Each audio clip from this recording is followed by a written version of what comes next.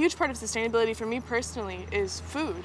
So how are we going to feed ourselves? You know, what happens when we can't go to the cafeteria and swipe a card and just like see all of this abundance all around us?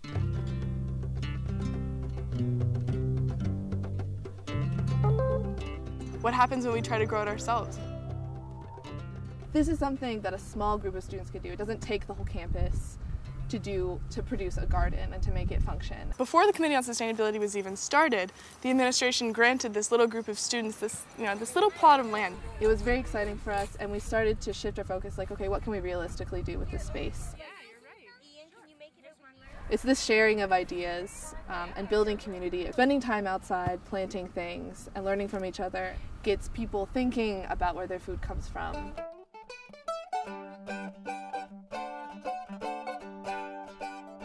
We at Downing Services, along with the college, realized that we were not in the forefront of sustainability.